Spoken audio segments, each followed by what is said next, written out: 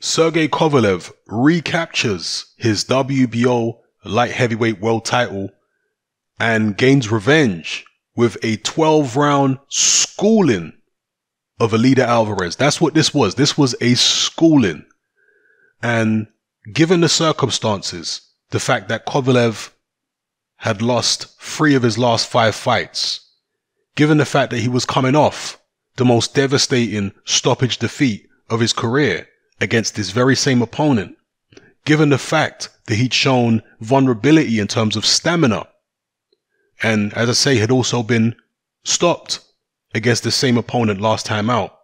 When you take all those circumstances into consideration, for me personally, I think this was Sergey Kovalev's best ever performance from a technical point of view, from a mental point of view, and from a fitness point of view. Sergey Kovalev was in tremendous physical condition. There was no gassing out this time around. There was none of the gassing out we saw against Andre Ward in both fights. There was none of the gassing out that we saw against Alvarez in the first fight. His strength and conditioning coach, I forget the guy's name now. He has a Latino name. He needs a massive amount of credit for getting Kovalev in this kind of condition. And perhaps Kovalev's had good strength and conditioning coaches in the past. Maybe he hasn't been listening to them. I don't know.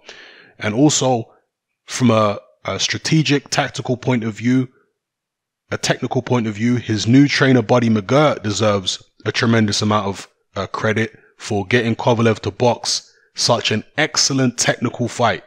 Kovalev wasn't looking for the knockout. He was in his flow. His rhythm was very good. He was keeping Alvarez occupied with a constant barrage of punches. He wasn't reckless with the shots, Kovalev, but it was just nice, steady boxing, good jabs, controlling the action. He was the ring general all the way through. I thought it was a fantastic performance. I thought he really proved himself from a mental point of view, because there were moments when Alvarez did get close and did land a few shots on Kovalev, but Kovalev didn't panic.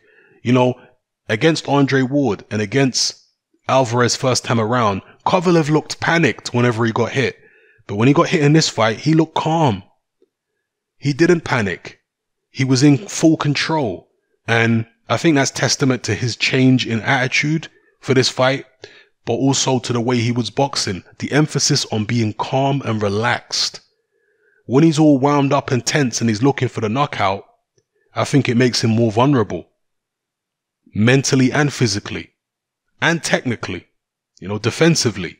But this time around, it was all about smooth boxing. And I touched on this in my preview video for this fight. I said that Buddy McGirt, as a fighter, was a boxer. And Buddy McGirt, as a trainer, he tries to get his fighters to box. I mentioned Arturo Gatti being the best example, because Arturo Gatti was just a straight up slugger. And Buddy McGirt took Gatti and he turned him into this boxer puncher. And he really lengthened Gatti's career towards the end, because he got him to box rather than just slug. He did a tremendous job with Gatti. And here with Sergey Kovalev, somebody who, in all honesty, is much more talented than an Arturo Gatti, he took Kovalev back to what Kovalev was probably taught in the amateurs. The boxing, staying in your rhythm, you know, nice and steady. Kovalev maybe got too in love with his power earlier on in his career. And maybe he understood that. And, you know, I did say in the preview video that I liked how confident Kovalev looked going into this fight. When he was face to face with Alvarez, there didn't seem to be any fear there. There didn't seem to be any apprehension. There was no nervousness. And yeah, I think this was a fantastic performance from Sergey Kovalev. I actually felt that the scorecards, 2 of the judges had Kovalev, I think, by 4 rounds. And the other judge had Kovalev by a very wide margin. I think Kovalev by 4 rounds is too close. Seriously, people, if you gave Alvarez 1 round in the whole fight, I don't think that's too harsh, to be honest with you. Now, some people are saying Alvarez didn't show up this time around and they're disappointed in Alvarez. To be honest with you, I don't think Alvarez was any worse in this fight than he was in the first fight in terms of what he was doing. The only thing I would say is that Alvarez wasn't landing the jab in this fight as much as he was in the first fight, but I think that's probably testament to Kovalev's improved defense for this fight. Yeah, Kovalev was too intent on hurting Alvarez first time around, whereas this time around he was just boxing, smart, staying relaxed, staying in his rhythm. And because of that, and he was being defensively responsible. And because of that, and he said he's been working on defense as well. I'm going to get to my because of that in a second. But he said he's been working on defense with Buddy McGirt for this fight. And because of that, I think Alvarez couldn't land his jab. And when you take Alvarez's jab away, he's not a particularly spectacular fighter. You know, Alvarez, even when he beat Kovalev first time around, I remember saying that he's never jumped out at you as an outstanding talent, Alvarez. He's always been a kind of a sleeper in the light heavyweight division because other than his jab, he doesn't really do anything spectacularly well. He's a solid fighter. He's a strong, big light heavyweight, but he's not a devastating puncher. He's got speed there, but not crazy speed. He's just a solid fighter, but nothing outstanding. And Kovalev really exposed that here. He exposed the fact that Alvarez is nothing outstanding. So I don't want to take anything away from Kovalev. I don't think it was a case of Alvarez not showing up or being really poor. I just think it's a case of Kovalev making the necessary adjustments, getting in much better condition, being in a better place mentally, being with a trainer who got him to box rather than look for the knockout all the time. So yeah, I think it was all down to Kovalev. He made the adjustments and Alvarez didn't. Alvarez was banking on knocking Kovalev out again. Did Alvarez look like a guy who thought he was going to win on points or even thought that he could win on points? He wasn't even thinking about points.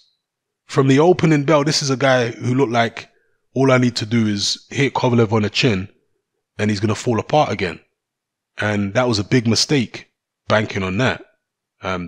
They should have known, looking at somebody like Buddy McGirt in Kovalev's corner, they should have known that that's what Kovalev was going to try to do, is box. If me, just a YouTuber who isn't a professional boxing trainer, if I can look at Buddy McGirt in Kovalev's corner and say, okay, Kovalev's probably going to box, because that's what McGirt fighters tend to do.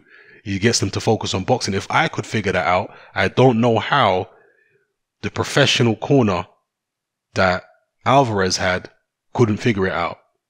Or maybe they could, and maybe Alvarez is just too limited to be able to deal with Kovalev's adjustments. But yeah, that's my take on it anyway. I think it was Kovalev just boxed a much better fight second time around, and Alvarez just tried to do the same thing he did first time, and he didn't adjust. To be fair, neither man seemed particularly hurt in the fight. I think both guys were briefly buzzed a couple times, but nobody came close to going down. It was just really good boxing from Kovalev all the way through. Impressive. And he has breathed new life into his career. He had a very rocky period with those 2 defeats to Andre Ward and a defeat to Alvarez. But the way he looked there, he might have a couple good years left in him. Obviously, it would be very different against somebody like a Bivol or even somebody like a Beterbiev, because those guys have got a lot more skills than an Alvarez from what I saw there. Yeah. Bivol was obviously much quicker than Alvarez. And of course, you've got Alexander Vodcek as well. So yeah, I think Kovalev is competitive with any of those guys. I think from what I've seen, I think Bivol would give him the most problems because of Bivol's speed, and Bivol can punch too. Bivol hasn't shown any vulnerability yet, but of course he's never been in there with a puncher like Kovalev. But from what I've seen of Kovalev over his career and what I've seen of Bivol at the moment, I think Bivol's the most dangerous fight for Kovalev. But when you consider how vulnerable Beterbiev looked against Callum Johnson, and when you consider the fact that Vodcek against Stevenson was a competitive fight, up until the end where Vodcek started taking over, it was a competitive fight, and Vodcek has been vulnerable in 1 or 2 fights himself. So I think Kovalev can still hang with the best guys at 175 pounds. He might have a couple good years left in him. And yeah, congratulations on a great performance. He needs to stay with Buddy McGirt. He better listen to McGirt. I know Kovalev has got this reputation of being a difficult guy to train. Buddy McGirt said he's had no issues with Kovalev in training camp. So maybe those stoppage defeats kind of humbled Kovalev and made him realize, you know what, I got to listen. I have to listen. My career's on the line here. and he needs to stick with Buddy, because if it ain't broke, don't fix it. And to me, that was the best I've seen Sergey Kovalev, particularly from a conditioning and mental point of view. That was the best I've seen him. Didn't panic. He took body shots. I mean, 1 or 2 times maybe the body shots hurt a little bit there, but he held it together much better than he did in the Ward fights under the body attack and, the first Alvarez fight too. So yeah, best I've seen from Kovalev, at least from a conditioning and mental point of view, if not from a technical point of view as well. Let me know how you guys felt about Kovalev's performance here and who you think he could beat at the top of the light heavyweight division. Do you think this guy could still have a Hall of Fame career? Maybe unify the whole division? I mean, he impressed me with his character in this fight, because Kovalev has always come across as a bully. Maybe he's grown as a person. Maybe those defeats allowed him to,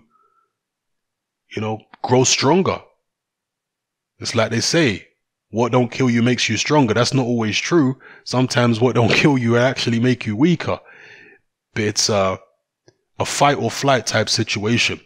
And in this instance, that adversity appears to have made Kovalev stronger. And he appears to have come out a better fighter for it. And if you notice, Kovalev was being very civil in the build-up to this fight. And he was very civil in the ring. There was none of the meanness and the nastiness in Kovalev. That bully attitude that Kovalev normally has. You didn't see it in this fight. And to me, that's indicative of his different attitude, his different mental approach. And it's worked very well. So yeah, I'm impressed. I applaud him. Great performance, and maybe a good few years left in him if he keeps on performing like that. So let me know how you guys felt in the comment section below. And where do you think Alvarez goes from here? Were you disappointed in Alvarez? I know a lot of people, probably the majority of people that I saw online, were picking Alvarez to repeat what he did first time around. They thought Kovalev was finished, and I can understand why they felt Kovalev was finished, because he has fallen apart mentally before, and his stamina has seemed suspect before. So I can fully understand why people saw a repeat. But yeah, to me, you got to give it up, man. Kovalev improved. So let me know how you feel, people. It's happening. I'm out. Join me on Patreon. I upload a minimum of 2 podcasts every single week, covering a wide variety of controversial topics, as well as live stream Q&A sessions. Take a look on screen right now at some of the podcasts I've produced so far. For just $3 a month, the equivalent of about £2 a month, you get access to all my new podcasts and my entire back catalogue of past podcasts, including my popular Confessions of a Nightclub Bouncer series. You can listen on your computer or on your smartphone or tablet by downloading the Patreon app from the Google Play Store or the App Store for free.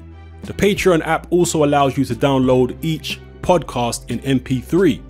For less than the price of a cup of coffee, you get access to dozens of hours of exclusive content. It's easy to sign up, there's no contract, and you can cancel at any time. So come and join our community of free and critical thinkers by signing up with me here on Patreon today.